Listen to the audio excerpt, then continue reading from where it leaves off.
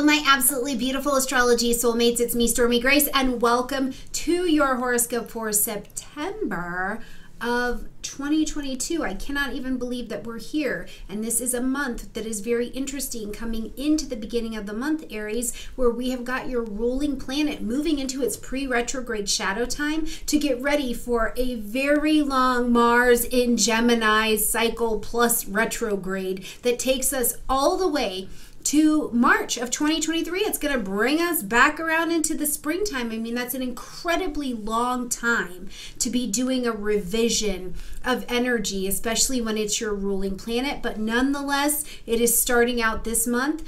Everything is also this kind of building, vibrating energy as we're in a high retrograde time. So there's a lot of speed that is not necessarily happening this month. And it's kind of a good thing because we need to, I think, have a month in the year that really does bring a little bit more rest, does bring our attention to more Virgo qualities of, holistic care for ourselves, taking care of one another, taking care of ourselves, expressing where we do need help or we need advice or we need counsel from other people to be able to move our relationships in our respective areas of life forward. So I actually really like September in terms of the energy that's available to kind of get more holistic in general in those cosmic skies. So let's jump in here and get to what's going on this month, okay? All right, Aries, right at the beginning of the month on the 3rd, I want to bring your attention to the beginning of the retrograde cycle for Mars, your ruling planet. Now here on the 3rd, we're going to see Mars move into its pre-retrograde shadow time, which means it's going to start to slow down and vibrate and tell us, okay, pay attention, we're going to do some lessons here. And this is going to be at 8 degrees of Gemini. So I want you to note, where is 8 degrees of Gemini on your chart? If you don't have a chart, please get one, astro.com, get one from me, get one from your favorite astrologer, hand draw one, do you. But get the chart so you can see exactly what house and what aspects this is making in your chart that is telling the story of what this very long Mars retrograde cycle is going to be bringing to your attention. Now we're going to see Mars step into its retrograde October 30th at 25 degrees of Gemini. Okay, so the entirety of this Mars retrograde cycle is moving between 8 degrees of Gemini and 25 degrees of Gemini. What is the story that lights up here for you? As of the 3rd, we're going to start to pay attention to it. As of October 30th, we're going to move into review. Now, Mars will move out of its retrograde on January 12th, and it's, of course, going to be back at 8 degrees of Gemini, and we'll leave the full retrograde cycle on March 15th at 25 degrees of Gemini, and then we'll move forward. So we're really locked into this Mars Gemini retrograde and review energy. Now, when Mars is retrograding in the energy of Gemini, we're reviewing what we're talking about, the contracts I've made, the agreements that we've made, things with siblings maybe will come up for you because this is going to light up the 3rd house space for you, Aries. So buying and selling of things, this includes cars, houses, selling courses, building courses, writing that book. Maybe things with study and education are back on your table, but it's also Martian. What are the conversations you need to have that are hard, that are challenging? What are the places that you need to do the most challenging thing, which is to go say, I don't know, and ask for help or allow people to ask help and advice and counsel from you? Whatever this looks like, we're looking at the strategies that we have that get us to what we desire, which are all Mars qualities, and we've got to use our words and our communication fashion to get there, and that's the beauty of Gemini. Now, pushing forward a couple days, we get to the 5th, and we're going to see Venus move into the energy of Virgo. Ooh, say that like 5 times fast. Venus, Virgo, Venus, Virgo. Anyways, so Venus is going to move into the energy of Virgo. Now, this is going to light up your 6th house space, okay? As Venus moves into the energy of Virgo, our love style, our attraction. Remember, it's not just attraction like how sexy you are, but the way that we attract and magnetize things to us changes. It's not going to be so Leo. It's not so fixed fire. Now we move into mutable earth. So we're going to get a bit more practical. We get detail oriented. It's like I want to holistically right? I want the best health. I want the best energy. I want the most perfection to be coming available to me. I want it to come to me. I also think that this is a great time where Venus is in Virgo to look at your finances, right? How are you using, what's the health and the wellness of your finances on a day-to-day basis? Because the sixth house is not just health and wellness, but it's your daily routines, like the mundane things that we do every day, the way you brush your teeth, the way that you spend your money, right? Virgo, the way that you take care of your health and your wellness, including your mental health and wellness. Venus here is attracting in some energy. It's like this needs to be practical, this needs to be detail oriented, this needs to have some make sense to it, right? So it's love in a very different way. You could also find yourself all the way until September 29th feeling more service oriented, right? I want to be helpful. I feel like the way that I love is in a way that I need to be of service to other people. But like I said, I think that this month in the holistic service energy is also just as much, Aries, about receiving. So where do you need to receive help and allow somebody else to be of service to you? These are great concepts to be considering as Venus moves into your sixth house. Now, Venus is also a harmonizer. So truly, Venus in the sixth house can make these daily routines a little bit easier. The relationship with coworkers. Maybe if you're a freelance person, you can see a financial benefit maybe coming around the corner or coming to you through Venus moving into that sixth house place.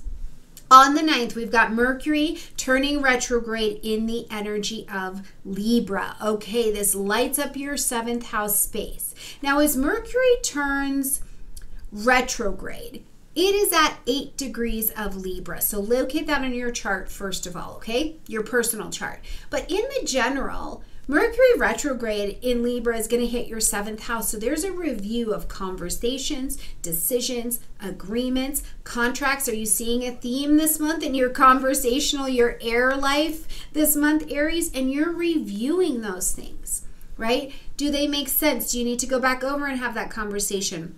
Was there a conversation that you started with a spouse, a partner, a colleague, yourself, maybe a year ago, maybe a few weeks ago, and now you're coming back to it? What does it look like in terms of what you're coming back to? Now, Mercury is going to take its retrograde between 8 degrees of Libra and 24 degrees of Virgo. So we are going to see it move backwards and get back into the space of that sixth house where we'll go over conversations at that time. But for now, Mercury is beginning this retrograde at 8 degrees of Libra. So take a look at these relationships. What things do you need to make some decisions, have some conversations about? And for some of you, it will be easy. We need to decide to change the cabinets a different color. For some of you, it will feel heavier. We're tied up in the court system, going through a divorce, right? Maybe even, Aries, the relationship of you with you.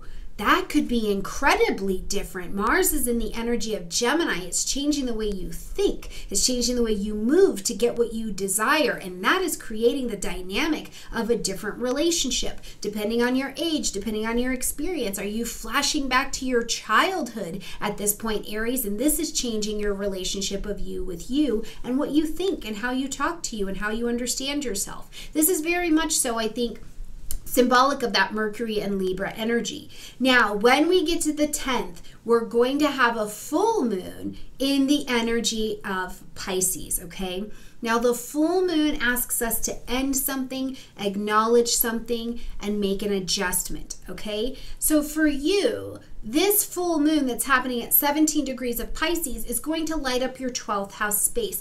What a gorgeous time, Aries, of surrender. There is something to be surrendered. There is something that it is time for it to go.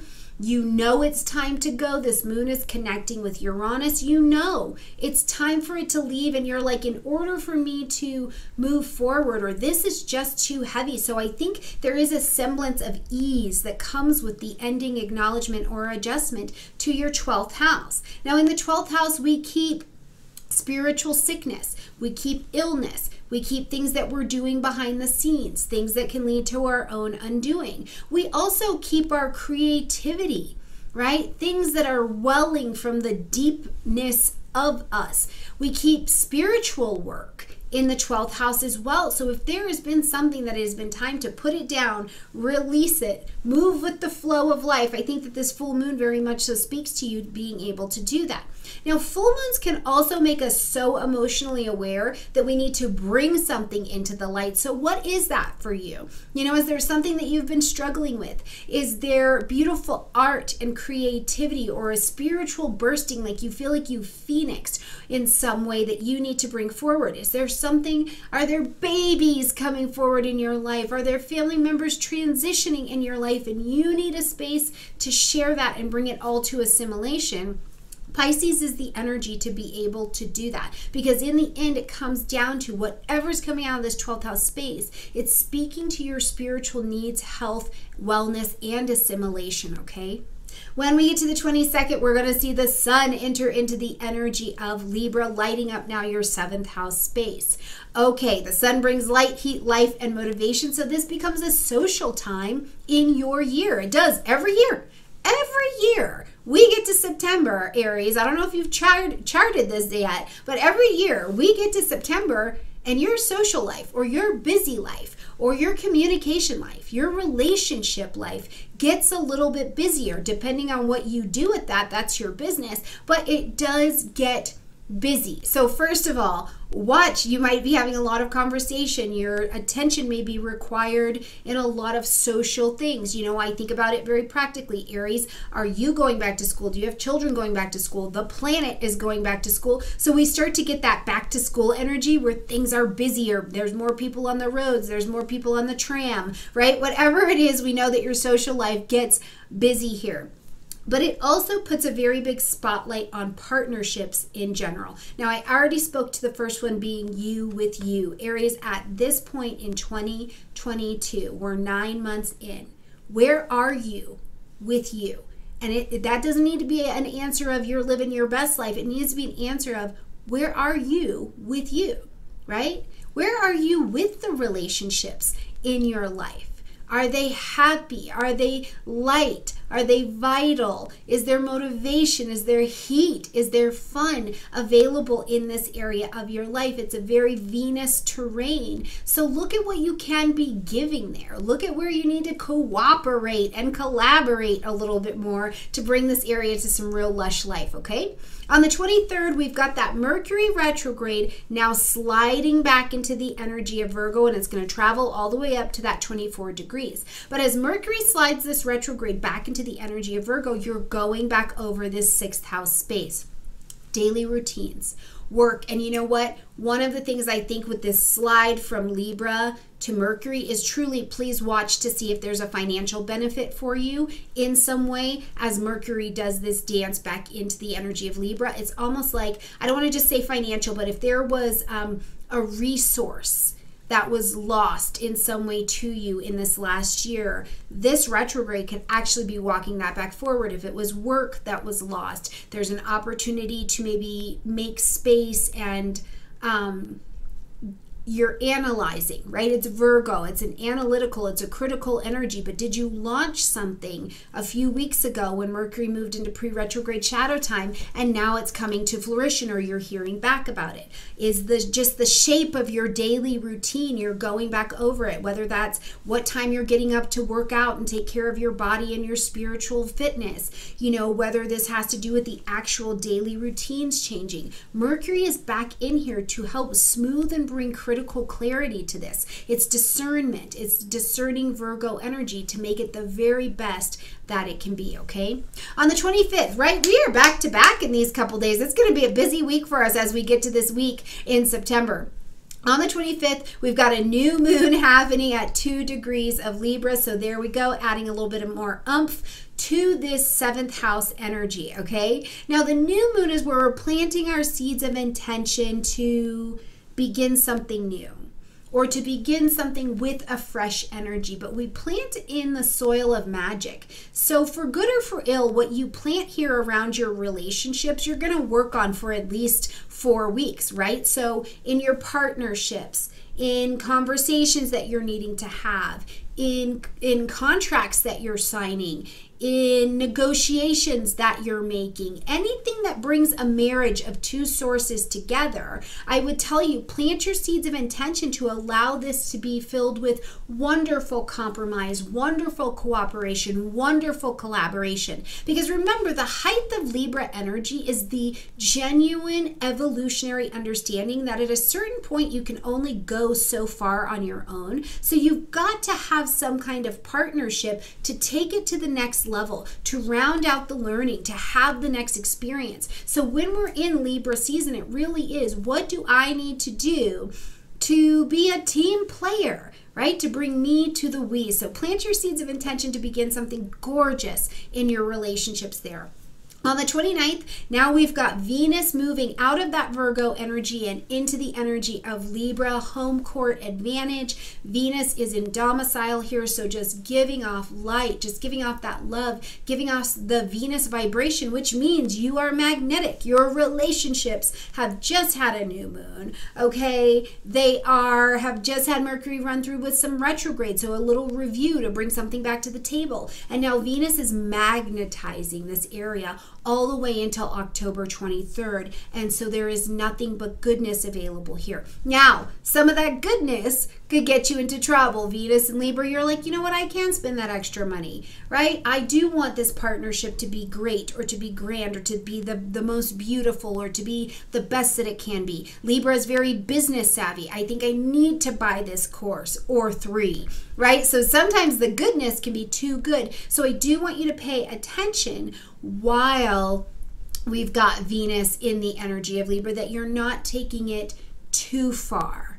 Okay, but other things I'm thinking about while Venus is here is that, first of all, it does bring sweet words to your collaborations. It brings sweet words to your partnerships, to where you need to cooperate. It brings a little bit of healing and ease in the bumpy road of anything that's in the court system or things that you need to be getting figured out. It's very relationship oriented. And as long as you're in the interdependence of this energy instead of the codependence, I think that this can really bring a lot of beautiful light to this 7th house area for you. Now remember, what you are seeking is seeking you as well. So while Venus is here putting out that beautiful magnetizing signal to bring things to you, hone in on your vibration of what you would like to see in your partnerships, in your work, in your beauty routines, in your etiquette and how you present yourself. Whatever you think is going to level up your partnerships, that can be done beautifully this month, Aries.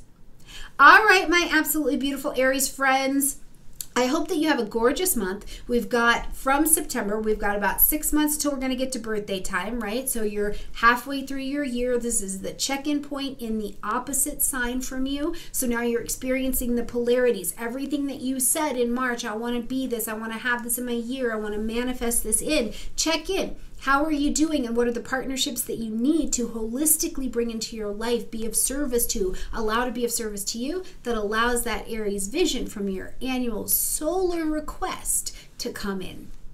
All right, my beautiful Aries friends, I love you a ton, and I look forward to seeing you in October, where that ruling planet is going to go retrograde. We've got an eclipse. October is a busy month, and I'll see you in there.